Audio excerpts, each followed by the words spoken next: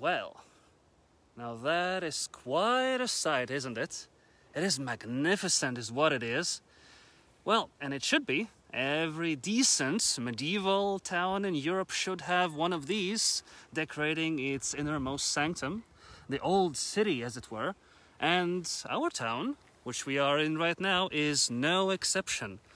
Or maybe the church isn't really your thing. Maybe you are more interested in an old manor built by some Germans, lived in by some Germans for about 150 years, and, you know, quite possibly very influential. And, well, influential where, you ask? Well, in the Russian court, no less. Or maybe the whole 18th, 19th century manor thing isn't really your thing as well, and you are more interested in the medieval period, some real power, some real blood and stuff. And maybe this is where you will find yourself to be. Hi there, I'm Chris. We are here in the small town of Cēsis, in the center of the old town, and in the territory of this beautiful piece of architecture, which is known as the Livonian Order's main castle, or the Master's Castle, the main residence, where the main leader of the order used to live hundreds and hundreds of years ago. And this building right here is something that was some time ago part of the old castle fortifications and was rebuilt to be a manor for the wealthy and powerful to live in. And all of this is located just a hop and skip and a jump, like 5 minutes apart from each other, located in the old town of Cēsis, or, as it was known long time ago, and I'm talking really long time ago, and this is more than 800 years back in time, when this place was still known as Venden. And when the church, the castle and the manor were nowhere to be found, and the only thing you would see here when you came to visit was just a small, insignificant village with a couple of, well, locals living day by day, doing the daily grind, right? So, how does this all factor in with today? Well, today I will tell you in a very short, concise way why you should probably plan to visit our town in the next couple of days, weeks, months, or hell, maybe next year, who knows? Or hey, the summer is still going and we are sweating right now, so it is the greatest time to come here and sweat in Cēsis as well. That's a little joke. Alright, so if you still are following us, then let's talk a little bit of history and then jump into a little bit of what is happening right now.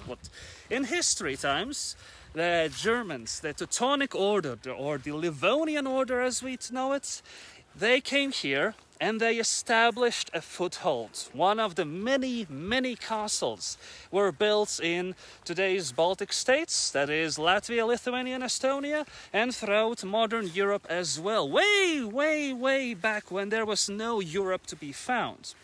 And they were a rich and powerful organization, which was not a government, mind you, but still had way more money and way more power than anybody should really have. Of course, that is debatable, but hey, it is late and we are not really, scientists or historians here. What we do know is every good knight needs to be fed, otherwise, well, imagine those 30-something kilos of steel and armor plating on his body.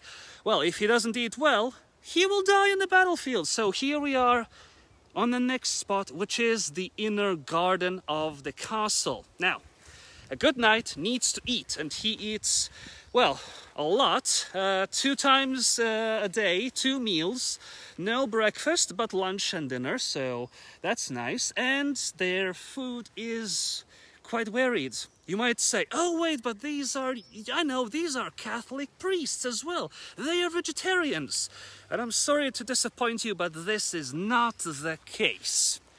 As we know from old statutes of the German order, of the Livonian Order, that these knights were allowed to consume meat as part of their daily cuisines 3 times a week. Now that is a lot, especially considering that even having meat 1 time a week was, well, a celebration for normal people. And, well, these people had more money that they knew what to do for. And so, well, you wanted to be part of this organization. Why not? If you were a servant or if you were a craftsman working for them, hell, you might even get paid because the money was good, life was decent, and, well, in the medieval times, if you lived to be 50, you were one lucky man. Or lucky bastard. You take your pick. And so, what does it mean for today? Well, for today, if you want to have a good meal, then Cēsis has plenty of options to satisfy your cuisine needs. You want some local stuff, some international stuff, or even if you want to take out some sushi, we got you covered. But that is all part of the daily grind for today as well. Back to 500 years in the past. So, you are a father, let's say, and you have 3 sons, the youngest, the middle, and the oldest one. If the oldest one would normally get, you know, the father's job, or the whole money, the whole shebang, the whole happy meal, if you want to say it like that. The middle one, he will get something. There will still be some, you know, bits and pieces on the plate to get after the eldest brother, but the youngest one, he was in a kind of a pickle. So, usually, if you were from a wealthy family, you would be the youngest brother, then sadly you would be sent out to basically become a priest in a monastery. And lo and behold, the structure that you are currently looking at, guess what? It was originally built to be such a monastery for men. Well, some women were found, you know, workers in the kitchen. Yeah, we are talking about ancient history here. There is no gender equality. Big pardon.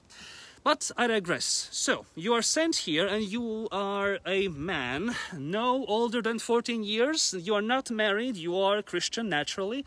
And so, you become a servant of God. And you have earned or, you know, bought in this very prestigious organization that has existed here in Venden or in Cēsis for a couple centuries. And so, if you are a knight, or maybe you are a priest, because there are class systems in this organization. There are the priests that are men of letters, that you receive an education, and they are, you know, your basic priests, nothing to be concerned about. Or you become a knight. You also get an education, a bit more militaristic. You know how to wield a sword, you know how to ride a horse, how to wield your armor of steel, about 30 kilos. Heavy, and, well, it is, well, life's good, as they would say. But what about today? Well, we don't have an order to boast about, but we do have many activities for the young, the old, and the middle-aged to enjoy in Cēsis.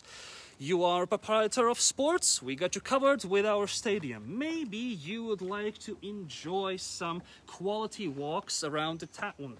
Well, the town is picture perfect on every spot, so that's covered as well. Or maybe you want to take a bike ride or a bicycle ride around the town or around the region. We have some beautiful spots for you to enjoy, and, well, if you want to have a swim, we got you covered as well. There is a river not too far from the town. You can rent a boat, have a kayak ride with your whole family. It's quality time, I assure you. But so, jumping back into history. Now, you have become a knight and, well, you're also a Catholic priest. So, what does that mean for you monetarily? Sadly, you own nothing. Nothing. You are as empty as could be. And you have no money, you have no title whatsoever, but what you do have is your religion, your faith, and the, well, you have this. You have a castle to sleep in. Now, imagine sleeping here. That was a privilege. That's no boasting. Sadly, if you were just a normal knight or just a priest, well, your accommodations would not be 5-star, 4 seasons type of hotel level, but you would have like a small place to sleep in the later years of the castle, but if you were somebody important, like holding a title in the organization as well, let's say the war general or maybe even the master himself, well, my friend, then you have just pulled a medieval jackpot and you have your own abode. You have your own private room. You have a nice look out of the windows, and yes, windows, medieval times, very expensive to have from their perspective. Nothing really important today, but then this castle had glass in all of the windows. And here's the best part, imported from Venice. Now, that sounds ka-ching, ka-ching, ka-ching, am I right? Well, I hope I'm right. Anywho, back to today. Now, if you want to have a really good time, then Cēsis is mainly known for its culture and its art. Throughout the year, we host a myriad of festivals, of concerts, song and dance, theater, or if you want to visit an arts gallery, we got you covered on that as well. But hey, we have a festival going on right now, the Arts Festival, as every single year this happens in July and August. And for the medieval connoisseurs in your family, we have our medieval festivals as well. But, you know, time is always short and we have so much to talk about, but there is just one more thing that is quite important when you visit this place, and that is, for Latvians, possibly the most important thing that they associate this town and the history of our country is the flag. Because Cēsis is known to be the cradle of the Latvian national flag, the red, white, red stripes that you can see in the distance. Because the story tells us, almost, well, as old as the town is, 800 years ago, there was a battle, and the German knights wanted some help to fight against, well, some evildoers. You know how these religious types are. And so reinforcements arrived from Venden, and they were carrying this red striped, red-white flag with them. And this is known to be a true fact in the story because we can find it in the so-called Reimchronik, a historical document of the German order. But here, where we are standing right now, and what you see before you, is part of the first building the Germans built here. And this is the chapel.